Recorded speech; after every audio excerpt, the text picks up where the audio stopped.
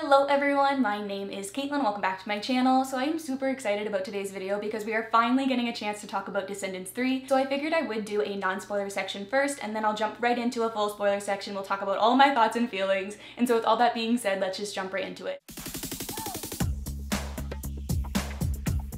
So generally speaking, I did really enjoy the movie. It's probably my least favorite of the three movies, but I did still enjoy it and I do think it is a really good decom. The premise is there's this new villain who's wreaking havoc on Auradon, and it's someone who you wouldn't expect it to be unless you've seen any of the merch leading up to this movie or any of the promos really, because they've totally given it away as well. But anyways, Mal and her gang along with some new members have to try to defeat this villain before they take over Auradon. And we do learn a lot more about Mal and her past in this movie, as well as her relationship with Ben takes a step forward. This movie does do a really great job of wrapping the series up really nicely. And so I would say if you're a fan of the Descendants franchise or just decoms in general, to give it a watch because it is really enjoyable and the music's great. So with all that being said, I am going to move on to the spoiler section, and when I mean spoiler section, I'm really going to jump right into probably the biggest spoiler in this movie. So if you have not seen this movie, I highly recommend that you click away and then come back after you've seen it and we can talk all about it.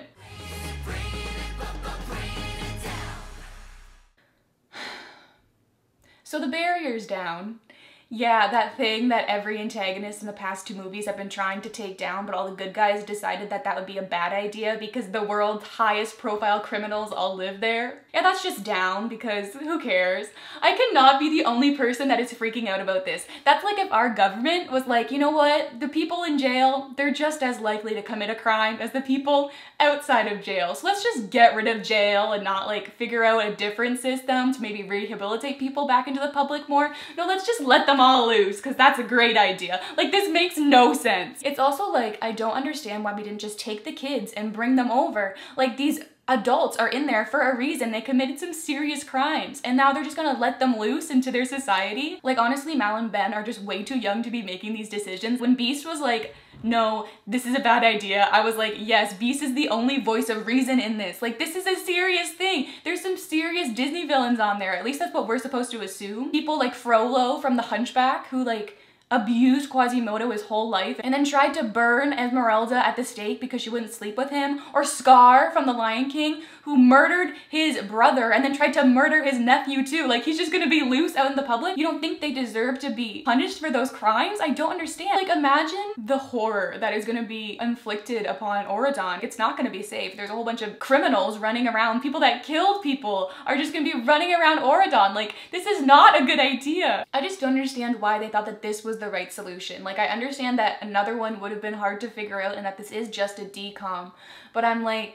if you're gonna set up the premise of the past two movies with this place is very evil, there's a lot of evil people here and it would be very bad if they got loose, and then in the third movie try to make it seem like it's not as bad as you made us believe it was in the past two movies and be it's okay for everyone to just be let loose, that doesn't really make any sense and it really makes for a continuity error. Also, after the events of this movie, Auradon really needs to come up with a better judicial system, because if they're just gonna let everybody free, I feel it's basically the purge now.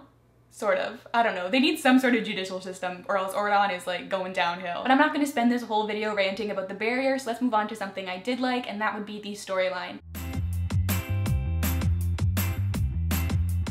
I like to imagine that Kenny this time around was just you know what, it's the last one, go big or go home, and let's just make it as crazy and weird as possible. I do think it was really well done. I liked it better the second time around. It was very fast paced and really kept you on the edge of your seat the whole time. I do wish we got to see more of Mal and Ben in this film, and I have been hoping for a Mal and Ben duet since the very first movie, and so I was disappointed that we didn't get one here. And part of me does kind of feel their engagement came out of left field. It happened very early on in the movie and we didn't really get any sort of explanation to it. I feel they are a bit young too and nobody comments on that. We're all just okay with it because it's true love, I guess, or because Dove Cameron said it was okay.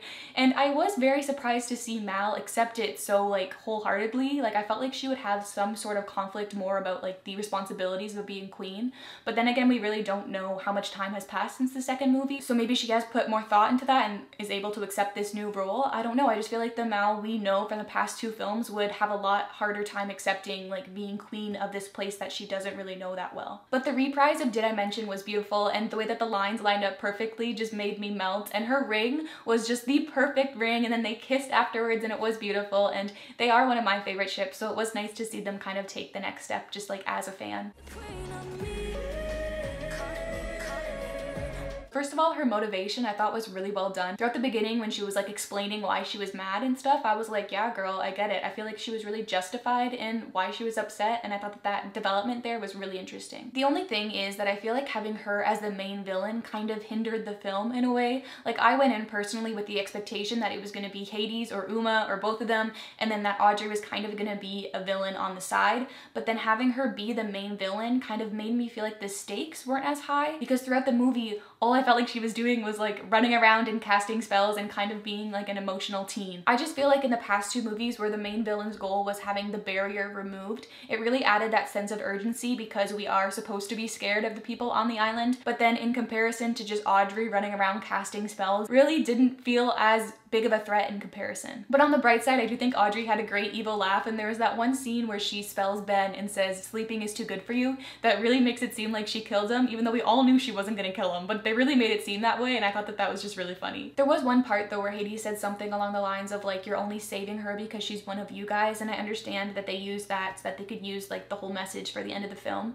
but just as an outsider's perspective, that just didn't seem like the right reason to be saving her. Like for me, I saw it as they're saving her because she's a kid who made a mistake, not because she's from Oradon. It also bugged me that Audrey didn't see any sort of repercussions for her actions. Like she caused a lot of havoc onto Oradon and basically got away scot-free. Like they could have at least given her some community service hours or something, because she caused a lot of like pain and suffering onto these people and we're all just okay with it. Like that made me so sad.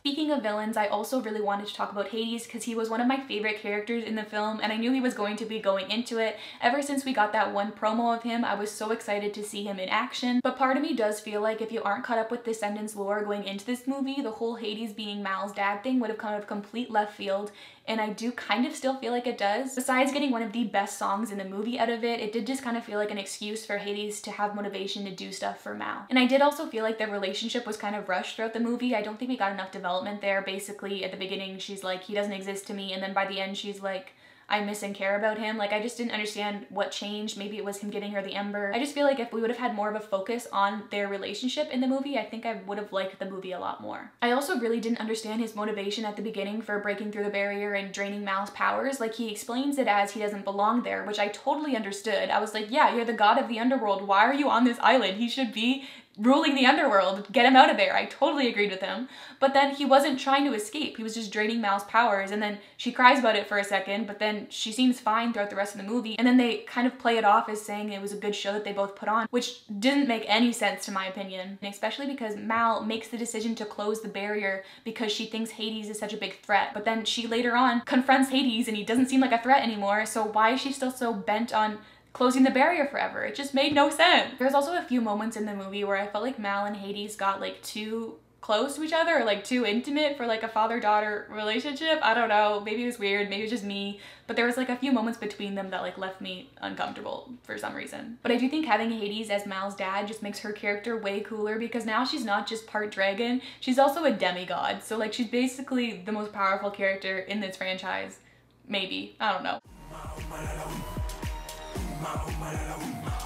But let's move on to Uma, because I did really like her story throughout the film as well. I thought that her development with Mal was really nice to see, and just everybody working together in this film was just my favorite thing. I also love the other pirates too. Gil and Jay are basically canon now because I said so, and Harry was great to see too. I just look at him and I see Sean from the lodge, and so seeing him again made me happy. I do wish he could have gotten more lines like in the songs, because I think that Thomas has an amazing voice, and I feel like we didn't really get to hear him sing that much, which made me a little bit sad. But yeah, I really liked how all the relationships kind of came together and they all just made like a bigger group of friends. I thought that that message there was really nice. But speaking of the VKs, I definitely think that Evie was a highlight in this movie. She definitely became my favorite character after it, and I feel like that's partly because of Sophia's acting. I just feel like she's an amazing actress, and it's really showed in this film. I think one of the best scenes in this movie is when she's confronting Mal about lying, and it's just partly because Sophia is such a good actress. It really made for a great moment in the movie. I just loved her character throughout the film. I love how she was trying to make everybody be friends, which, speaking of,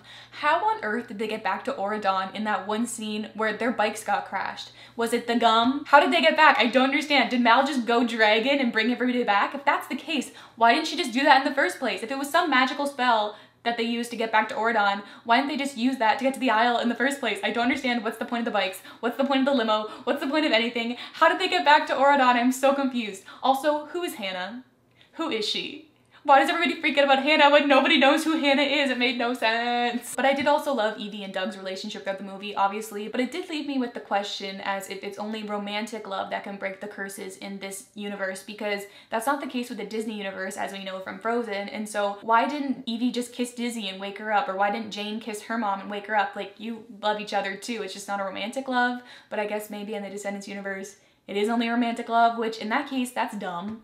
Why? Also, I know that Lonnie wasn't in this movie because the actress was off filming something else, but even just like a nice little line about Lonnie is doing something somewhere just would have been nice. It was also just really nice to see Carlos in this movie. I felt like leading up to it, there was so much excitement for Descendants 3, and then once the news about Cameron broke, it kind of shifted the narrative and just made me, and I feel like a lot of other people, just really sad. And so just to see him happy and adorable in this movie was just, it was perfect. I do feel like his character was a little bit underutilized, but then just everything we got with him and Ben as the Beast, or him and Jane, was just so adorable. And just to see him dance again, because he is, in my opinion, the best dancer that has ever come from Disney Channel. And so yeah, it was really nice to see him being Carlos. And I have left the link for the Cameron Boyce Foundation in the description, which I think you should all go check out because I mentioned it in my last video as well, but I do think it is a really great cause. But yeah, he was underutilized, but it is hard when you have a cast that has grown so much since the past 2 movies, and everything we did get with him and Jane was just everything I could have hoped for. It was really adorable. I felt like they did a great job with the soundtrack in this movie. I think my favorite one is probably Night Falls, and Queen of Mean has really been growing on me the more I listen to it. Same with Once Upon a Time, which I really didn't like when I first heard it. I felt like it didn't really fit into the narrative of the movie really well. But then now that I've listened to it more, I feel like I really like the song as it is. I mentioned this earlier, but I feel like the song with Mal and her dad was one of the best ones in the film as well. It started off and it kind of gave me like the Lorax vibes, you know, that the evil guy from the Lorax, but I love the Lorax, so I loved the song. I thought that it was really well done. And like I said, I really liked Evie and Doug's relationship throughout this film, so obviously I loved One Kiss as well. I thought that that was just such a funny and cute song. And obviously Good to Be Bad and the finale song were great as well. There is that little bit about the barrier that bugs me and kind of makes me not like the finale as much, but it is still a good song. Now, I feel like I've been way too negative and critical throughout this review, and I just love Descendants so much that I'm just gonna list off things that I loved in the movie. So Jane and Chad, when Chad is like bugging her saying that Carlos forgot her birthday, was the funniest thing. Also, Jane escaping the curse by like going in the Enchanted Lake was just so cool. She's always been one of my favorite characters, and so to see her like that was just really cool, and she was just adorable throughout this movie. I love her so much. Also, the part where Celia and Mal went to Hades' lair and were on that really cool bike thing, that was just really cool. I love that. And Dr. Facilier's set on the Isle was probably one of my favorite sets that we've seen from the Isle. And then there was also Evie's icebreakers that I loved, and her just trying to make everybody be friends was just adorable. I also felt like the ending of the movie, minus the whole barrier getting removed thing, was really well done with them all running across the Isle. It was such a good moment and really made me emotional. I liked Ben with the beard. He was really hot with the beard. Also, I already mentioned them, but Jay and Gil were just so in love in this movie. It was really nice to see a nice gay canon couple in the Descendants franchise. I'm kidding, but they were cute and I really shipped them. Overall, I did really enjoy the movie. Even with all of its faults, it did make for a really enjoyable decom, and Descendants has always held such a special place in my heart because it was the one movie